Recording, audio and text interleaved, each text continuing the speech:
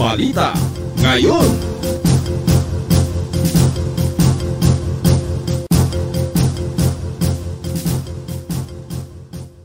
There will be no ceasefire ever again under my term ko pagka-presidente. For all intents and purposes, yung ceasefire is dead. Wala na yun. Matagal na yun. Nung umalis ako, when I walk away from the talks because we cannot understand each other, maybe we were talking on different dialects. I don't know where. But I just simply cannot understand the way it was being carried by the other side, by being played. What was evolving before me was something which is not acceptable to the Republic of the Philippines. Lalo na yung coalition government. You are... No president, no stupid president will allow it. He will get impeached. He will get impeached by... You are not supposed to share that power. Ako, may sinumpaan ako.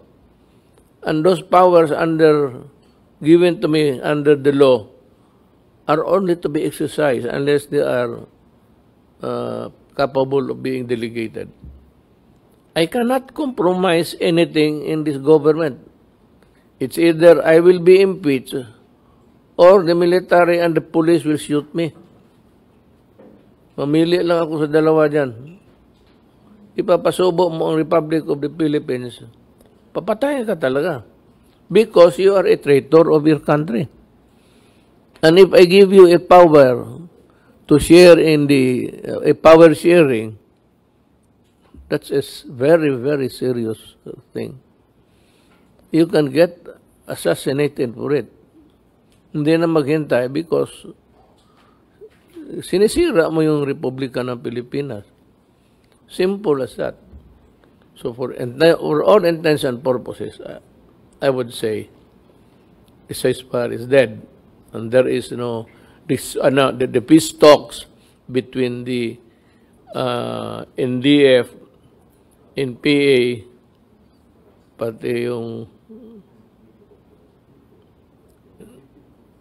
isahin lang natin yung legal front nila, NPA-NDF, pati kayong lahat.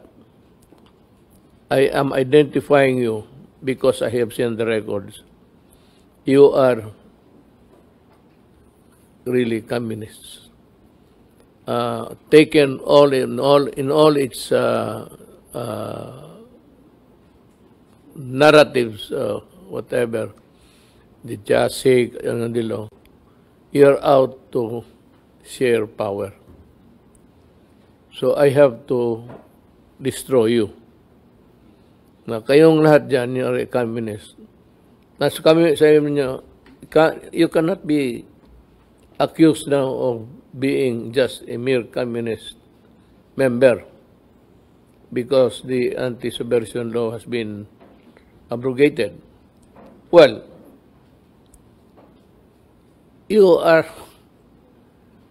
got it all wrong because the Communist Party is still fighting against the government. Hindi nga wala nang subversion law, but you are committing murder, arson, lahat na, and rape. These are serious offenses under the revised penal code. All communists are bad because all of you are conspiring to overthrow the government of the Republic of the Philippines. And nobody would allow you. Not the military, not the police, and not the majority of all Filipinos. Ilan lang kayo. Most of them now are nomads, exploited, oppressed by the new People's Army. Tinatakot lang ninyo. Pinapatay. When did this happen?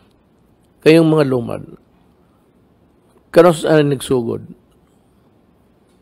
Kailan ito nag-umpisa? Kano saan nagsugod?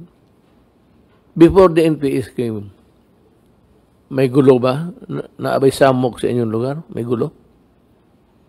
It was when the NPA started its pacification sa taas. Tapos, ang una political officer, sige lecture. Yan. Pagpasok ng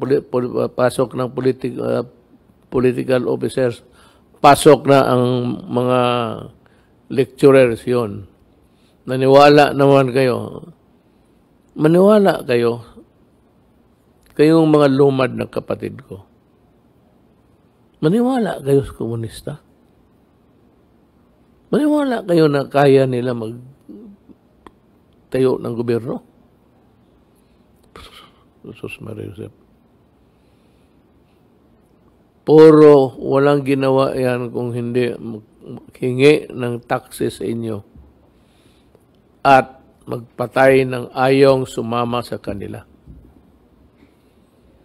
Yan ang problema.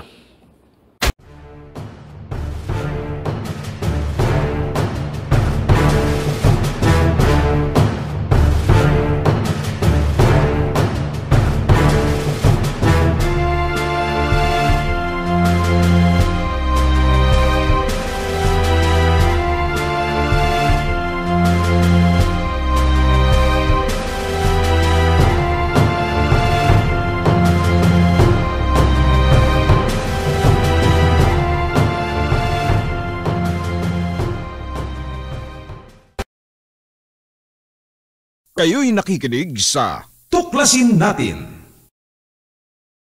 Patuloy po kayong makinig sa palatuntunan ng Tuklasin Natin kasama si Cathy Cruz. Ako po si Aileen Abelardo, Duty Hydrologist ng DOST Pag-asa. Dahil dito sa Tuklasin, tutuklasin ang dapat malaman ng sambayanan.